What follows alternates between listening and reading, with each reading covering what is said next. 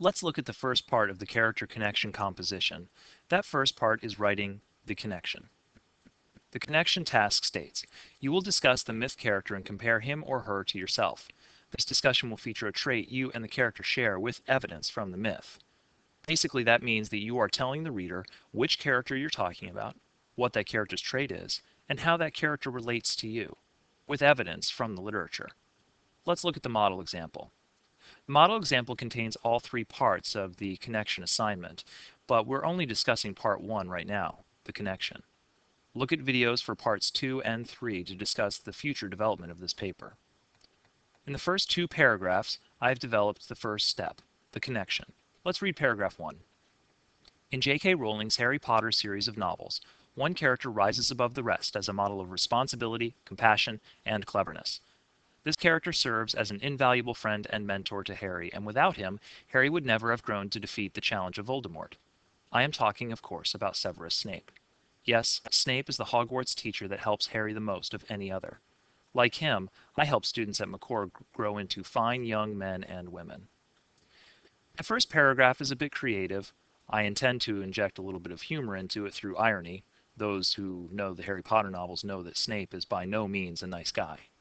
However, despite my humor and my creativity in writing, I've accomplished a few distinct tasks that you should accomplish as well. And they're very simple. First, I've identified the literature. You notice that I am talking about the Harry Potter series of novels, not simply one novel or short story. I use italics to identify Harry Potter because it is a long work, a novel. I also identify the author, J.K. Rowling. You should identify the author and the name of the story. Of course, since you're dealing with a short story of myth, you should use quotation marks to identify the title, not italics. I've also identified the character, Severus Snape. So this is clear identity.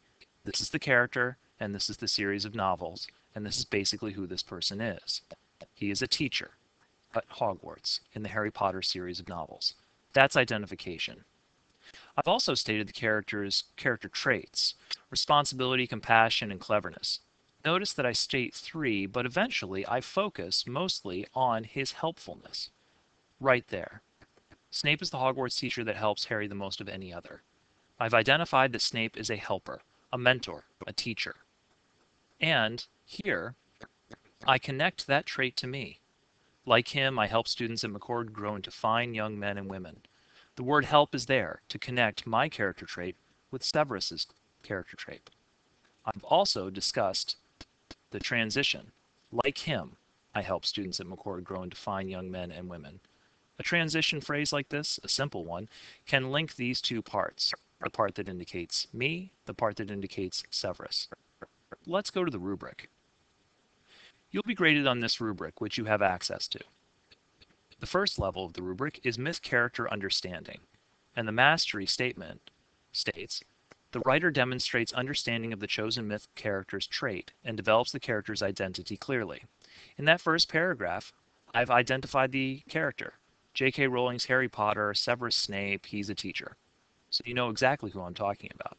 I've also identified a series of traits, and then a specific trait, the helping trait. Thus, I've accomplished mastery of the first level. The second level is the thesis statement. The thesis statement asks that I provide a clear thesis that connects him or her, being the writer, with the character on the basis of the shared trait. Sounds like some fancy language, but it's pretty simple. What this means is the final sentence of my first paragraph after I've identified the character and his trait. Show how I am like that character. Simple transition here, and a clear statement. I help students at McCord grow into fine young men and women. Notice that my thesis is clear and specific. It does not simply say, I am like Snape. It says, like him, I help students at McCord grow into fine young men and women. So there's specific content in there, not a general and vague statement. Make sure that your thesis statement does the same. Let's move on to the second paragraph. In Harry Potter and the Prisoner of Azkaban, Harry finds the Marauder's map, a secret and magical item that helps him sneak around the school after bedtime.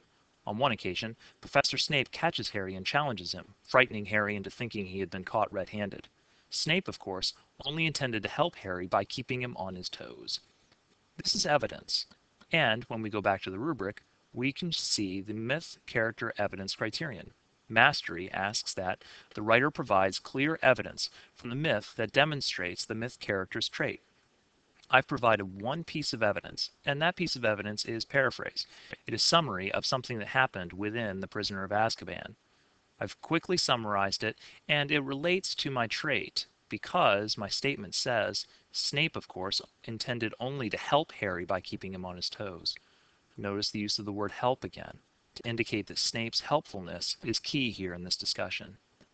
Continuing to read the paragraph, I see that I acted the same way toward a student just last week. This 6th grade student was helplessly unaware of how to act before school started. Luckily, I was there to help him, just like Snape. This portion of the writing answers the next portion of the rubric. Transition to personal story. The writer provides a clear transition between the character's story and his or her own.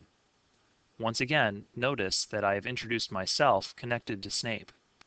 I state that I faced a similar experience and demonstrated a similar character trait. So, after providing evidence from the story, and you will provide evidence from your myth, you will shift into a discussion of yourself and how you experience something the same. These last few sentences introduce the story. They set up the reader for the personal story that is to follow, and the reader should be ready to hear about my history. Transition of personal story has been accomplished. The only other level of the rubric that is required is paragraph development. The writer effectively uses paragraphs to separate ideas. If you wish to effectively separate ideas with paragraphs, write a simple 2-paragraph beginning. Part 1 could consist of 2 paragraphs very easily. In the first paragraph, I answer the first 2 aspects of the rubric, myth character understanding and thesis statement. In the next paragraph, I answer the next 2 levels, myth character evidence and transition of personal story. If you follow my approach in the model example, you can write a clear part 1 for the character connection composition. To review, the first paragraph indicates an identification of the character and the character's trait. It also includes the thesis statement, a connection between the character and myself. In paragraph 2, I provide evidence for that character trait in the character, being specific about the evidence.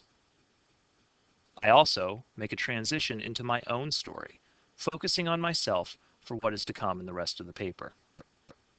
If you can do this, you can accomplish mastery on all levels of the rubric for part 1.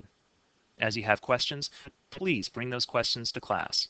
Write, experiment, try, and share, and you can succeed.